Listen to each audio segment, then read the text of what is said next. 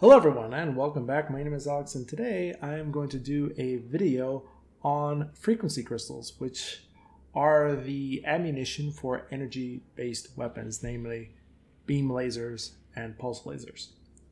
This video is a re-recording or a remastering of a video that I just done previously but had some audio issues with it, namely the narrative voice was way too low in comparison to the ambient sound.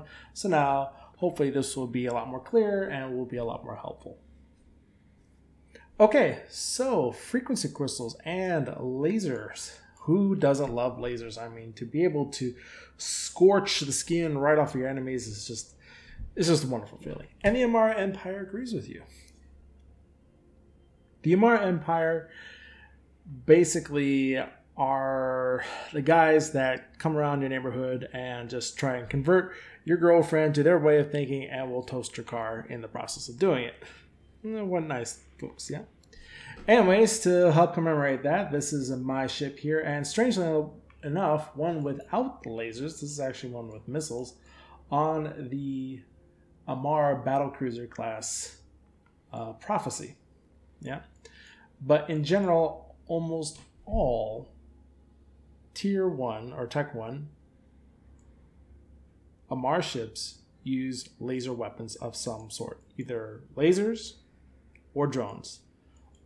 And a few are weapon agnostic, again, such as the Prophecy here. So anyways, I'm going to open up the regional market window here. And as I did with the other two videos, I will describe the ammunition here for laser turrets and laser weapons, and we'll go through them. Now, a couple characteristics about lasers. So lasers have some advantages in comparison to its brother and sister weapon systems, namely hybrid weapons and projectile weapons.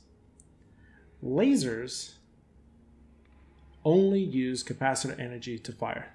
That is actually, their ammunition is actually your capacitor. That's why Amar ships have the largest capacitors in the game. So really, when we're talking about the ammunition here, what we're actually talking about are the crystals that are inserted into the laser weapon and give it its unique characteristics. And those characteristics can change based on the ammunition, namely the crystal that you have loaded.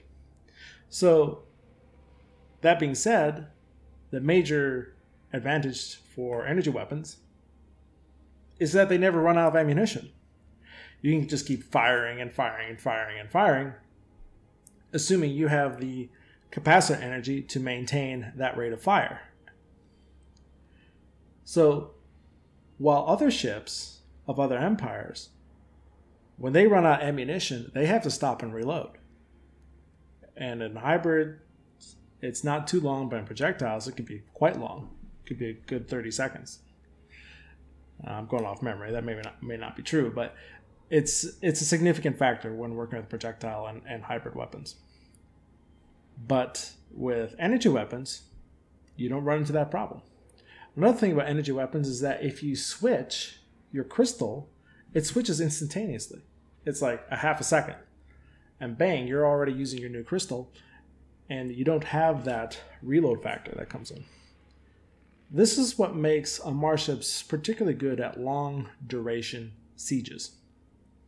So the Amar Dreadnought, for example, the Revelation, can sit there and be happy as a clam firing its mega lasers at a citadel, a structure, a Poco, or whatever, and never have to worry about it actually running out of ammunition, which can be a real concern for other ships, particularly if that structure is well fortified.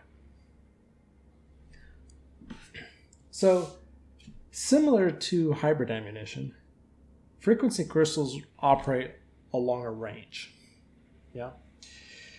So basically, the attributes that really change for a frequency crystal is the optimal range that you can get, whether it's an increase or a decrease, and the capacitor usage that crystal is going to use. Now, jumping in here, I'm going to just put this out front. All the crystals here that you see in the standard section, and I'm going to use medium just like I did with the other ones, from gamma to infrared, all of those have some sort of capacitor reduction bonus, except for multi-frequency. Multi-frequency is the only one that does not. That one uses the full amount of capacitor to fire its weapon. So, one of the keys of being an MR pilot is capacitor management. Yeah? Capacitor is life, and that's especially true for an MR pilot. So, if you have a laser weapon that is consuming too much capacitor, you have to be able to know which crystal you want to switch to in order to become much more efficient with your weapon system, to maintain your capacitor level or even increase it while running other modules, without taking the huge hit of firing all your weapons. Okay, so that being said, some questions that will always keep in your mind is how far your opponent is from you, how much damage you're going to do, and how much capacitor you're going to consume while doing it. Okay. So this range starts from the maximum range to the minimum range. And what is the crystal that gives the maximum range? Well, it is radio. So we're going to start with radio.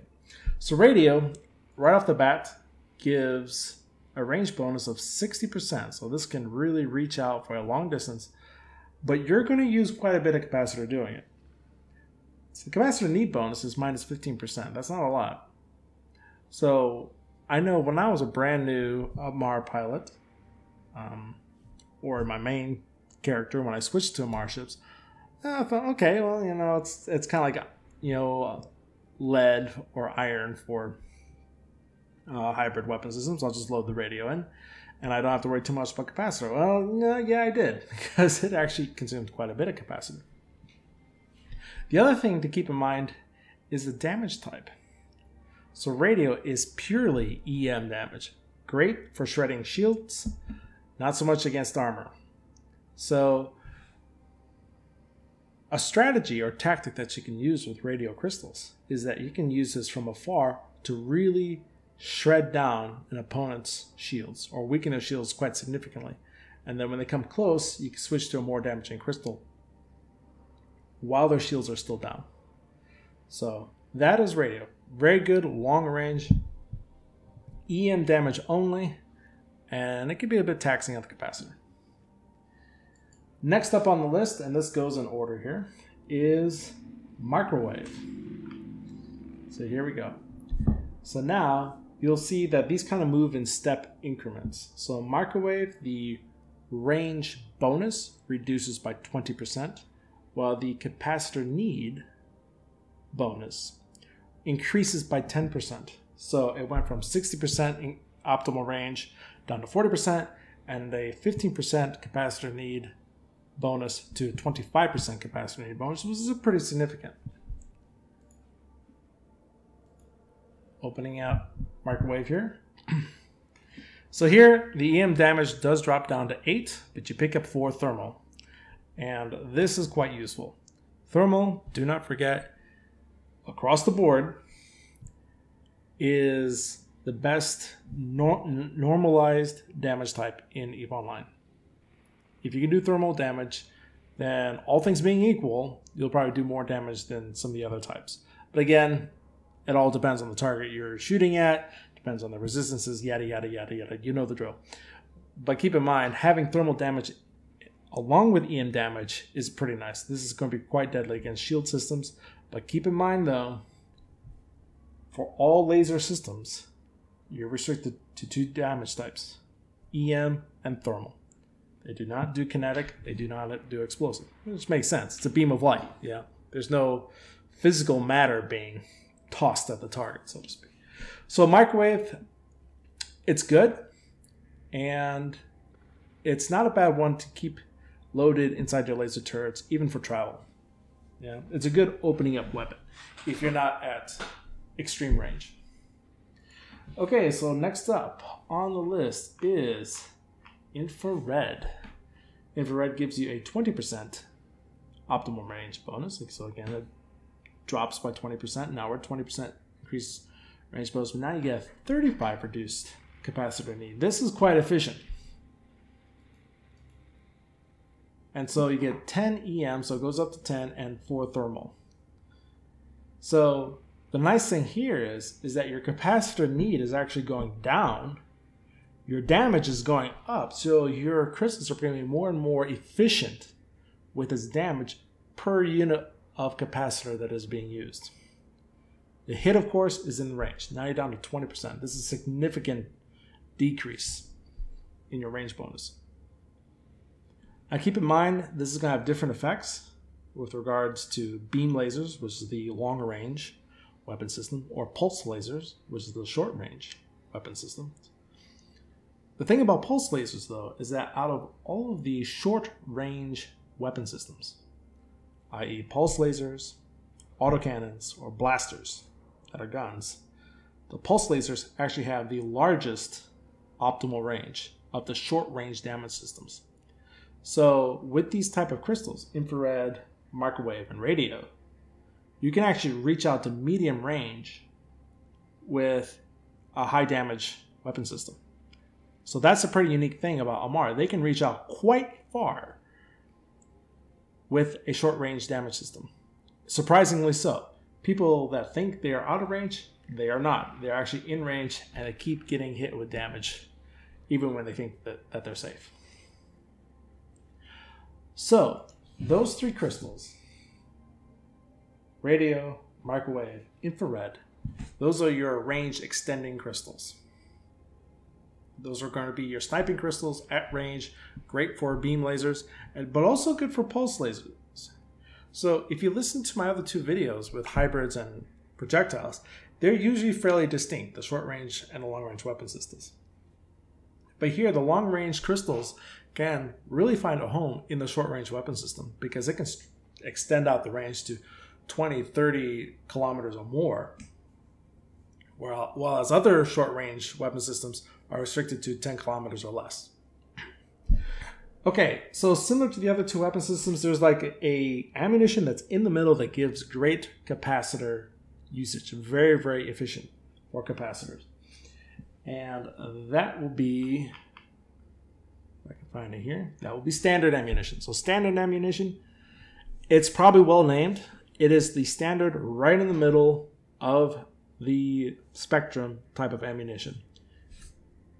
No range bonus, but a 45% decrease in capacity. Now that's huge, particularly for energy weapons where it can be very, very taxing on your capacitor system. This is a good crystal for Amar ships that do not have the capacitor bonus, the capacitor usage bonus for energy weapons. Abaddon, I'm looking at you. There's a couple of others as well. But this one is really, it's essentially vital. It's really needed for ships that do not have that bonus, because if that bonus is not there, then their capacitor will disappear. Yeah. So for any Amar ship that's going to be running active modules, active repair, active prop mods, active whatever, I highly recommend you keep a set of standard crystals, because if you want to keep firing, you need to be able to husband and protect your capacitor to a high level. Yeah. It also does pretty good damage, 10 EM and 6 thermal, nothing to laugh at. You know, thermal goes up by 2, so it's a good damage spread. Overall, a good crystal, and one that I would recommend. And again, if you find yourself starting out at close range where you need other active modules, I would say keep standard crystal as your default loaded crystal, if that's the type of fit that you're running. Okay, so now that we've gone past the middle, now we're going to go into the short range crystals. These are the ones that are going to have a reduction in optimal range. So one thing to remember again is that optimal range is crucial for laser weapons. Yeah, laser weapons do not fight and fall off. Projectile does, hybrid to a lesser extent does, but laser weapons do not. For laser weapons, it's all about the optimal range. So that's one key thing to look at. So starting things off, we have ultraviolet. 12.5% reduced optimal range. Not too bad. Not too bad. But a nice 34% capacitor need bonus. So very efficient a slight hit on the range. The EM goes up by 2. Okay, so you do get more EM damage. Okay, maybe it's not the thermal damage that people would like, but it can be quite damaging to shield systems. Very good against shield ships such as Minmatar and Kaldari.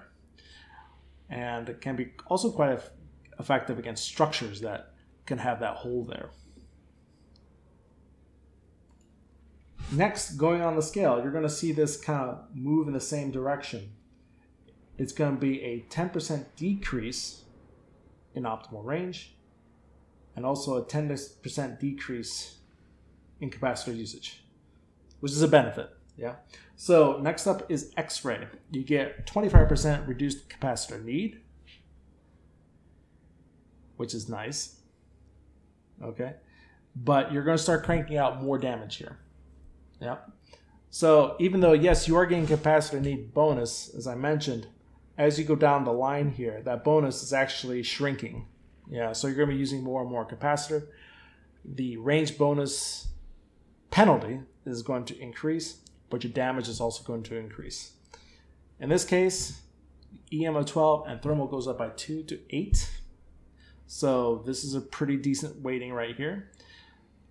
Pretty good if you can land fairly close to the enemy and you got a good healthy capacitor to lay the damage on. This is a fairly damaging crystal. Next up, Gamma.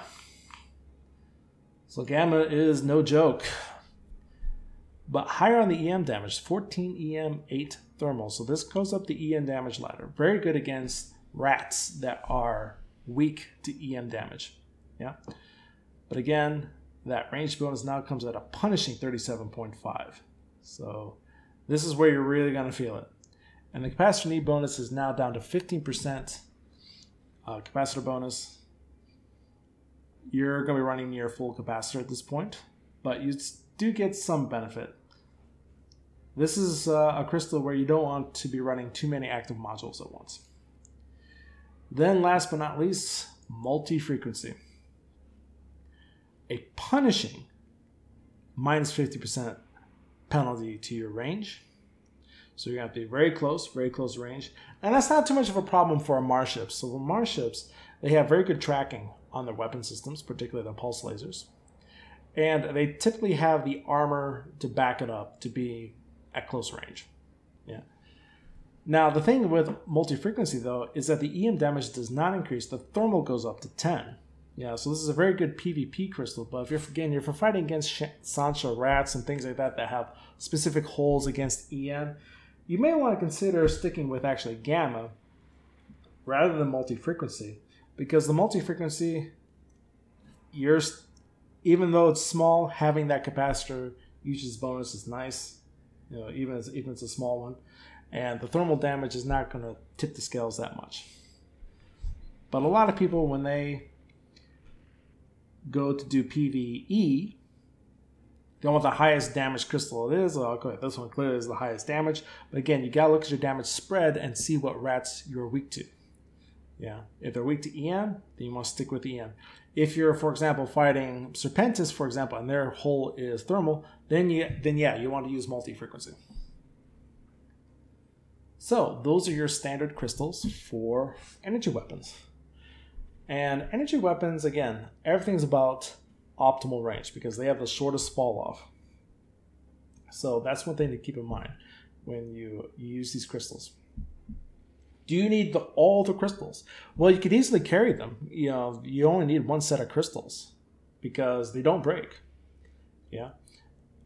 But it can easily get confusing in the heat of battle. Okay, well, which one should I use? Which one should I use? I would suggest carrying 3 sets of standard crystals. You want a capacitor maximization crystal. So I would recommend a set of standard crystals. I'd keep a set of standards. You would probably want a long-range crystal. So that could be either radio, microwave, or infrared, depending on your ship, where you think you're going to land, all that good stuff, how much capacitor you're going to use. You can kind of make that judgment. But any one of those 3 would be good. But if you're not certain, I'll probably go with microwave. And then you want a short-range one, either ultraviolet, X-ray, gamma, or multi-frequency. Carry a set of multi-frequency. PvP is always going to be a possibility. This is Eve. There is no safe Eden of PvE only. You know, even in high sec, carry a set of multi-frequency crystals. Sometimes you gotta get down and dirty. Yeah, especially if you go into low sec. So carry a set of multi-frequency for PvP. Yeah. Other short-range crystals, again, depending how many active mods you got going on, you can make the judgment between UV, X-ray, and gamma. If you have a lot of active mods going, then you probably want to stick with ultraviolet. If you don't have too many active mods, or you have a nanite-fed burst armor system that isn't going to consume too much capacitor, then you can get away with like a gamma, or even stick with multi-frequency.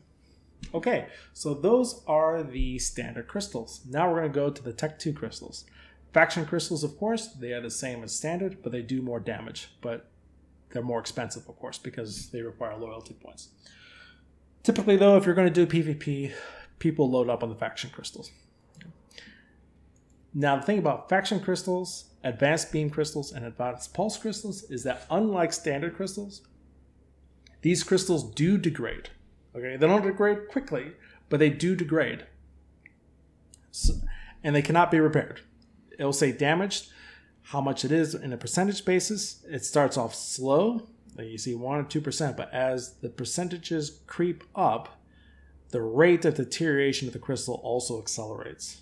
Okay, so 1, 2, 5, even 10%, 10, 20% is not a big deal. When you start getting near 50%, though, you're going to see it accelerate.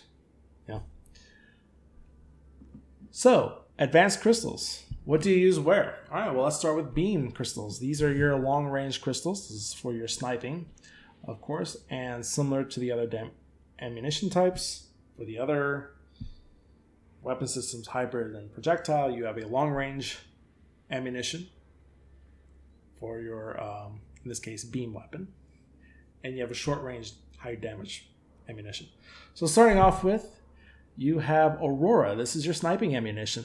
Very long range extension, 80% bonus, and a very punishing tracking speed multiplier. Only 25% of your tracking speed, so whatever you're sniping at better not be moving, at least not much relative to yourself. This is very good for very, very long range, because anything at very, very long range is not going to be moving very quickly relative to yourself. But once they start to close the range, this thing is going to miss and miss and miss and miss. Okay, so if an enemy even gets within medium range, you got to swap these crystals out. Pretty decent damage spread though, EM and thermal at 10 and 6. And so a full battery of 8 sniping guns with this crystal can put a lot of hurt in at a surprisingly long range. Yeah. But for close range work, though, let's say you're in a ship, you have beam weapons, but you got to take down a structure or a larger target larger than you are, or you just got to lay on the damage. That's where Gleam comes in. Now, these crystals, I do recommend keeping a set of each. Yeah, in PvP. You don't really need to use these crystals in PvE. In fact, if you want to save some money, you don't need to. But in PvP, you want to keep a set of each as the circumstances change. And if you group your weapons together, you just need to right-click once and select a crystal, and all your laser mounts will switch to that crystal. You don't have to do them one by one like in the old days. So here, you do get a tracking speed bonus of 25%, because this is kind of a close-range ammo for a long-range weapon system. Now, it's not going to turn your beam weapon into a pulse laser. Yeah, it's not going to do that, but it does help a bit. Yeah, and you're going to take any help you can get. A very punishing 75% reduction in range. So again, this is close range on a long-range weapon system at a target that you need to get close for. So you're going to lose that advantage of being at long range. So you're going to be expecting return fire. Yeah. Also, if you notice, there is no capacitor usage bonus.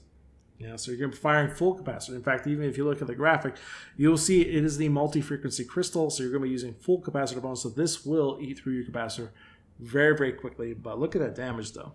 14 EM, 14 thermal, an even split between EM and thermal. Great PvP damage. Yeah, I recommend it on any fit that's going to go into PvP, and you're using beam lasers.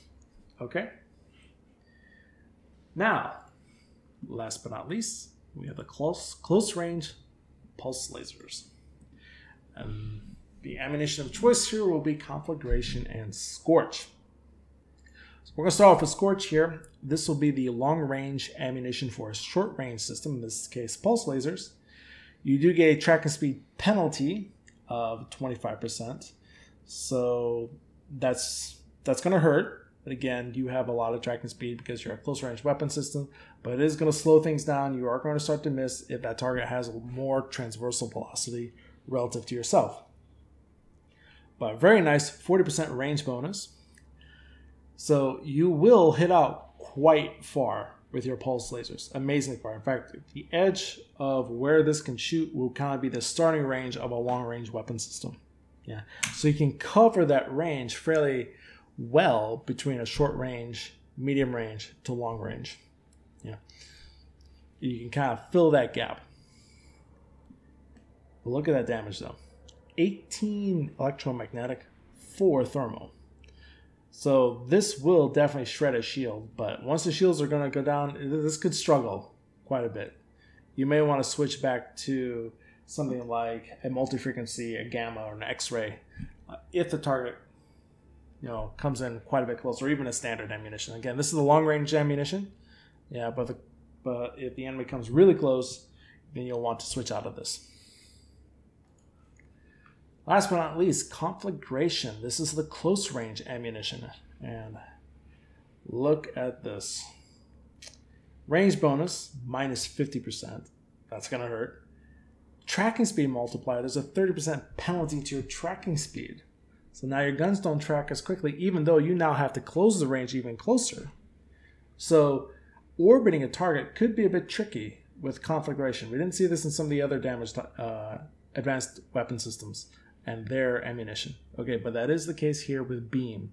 So if you're going to orbit a target, you do have to keep in mind that you cannot orbit very close range at high speed. You could start missing, unbelievably. And then the cherry on the parfait, you actually have a capacitor need increase. This is actually a capacitor need penalty. I don't know, it says bonus. It's no bonus. Yeah. It's actually increase in capacitor need. And let's just verify that. Yeah, 25% increase in capacitor usage. So you better hope you have a ton of capacitor, but look at that damage. 17.7 split evenly between EM and thermal. This thing will melt anything you shoot at. But again, the key thing is it's also going to melt your capacitor if you fire these crystals for too long, unless you have capacitor boosts ready to go, or you have external logistics to keep your capacitor going. If you have external logistics to keep your capacitor going, fire away, pal. You're going to just destroy and melt anything you shoot at.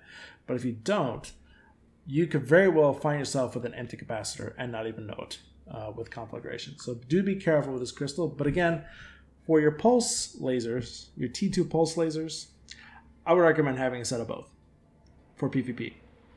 Again, knowing which one to load in when is the key to being a good PvP pilot with a gunnery system. It's instantaneous damage. You can get critical hits. You can just really destroy a target if you have the right ammunition. If not, you're going to miss. You're not going to be able to track the target. And you could be in a very big world of hurt if you also burn out your capacitor. Yeah. So anyways, that is my review for laser weapons and frequency crystals. I hope you enjoyed it. I know I learned a lot by going through these guides and looking at every single particular ammunition and even redoing it here so you get some better audio quality. It was a big help as well. I hope you enjoyed this. Feel free to let me know in the comments below what you think, and we will go from there. So I hope you enjoyed this guide. I hope that helped you, and as always, fly safe.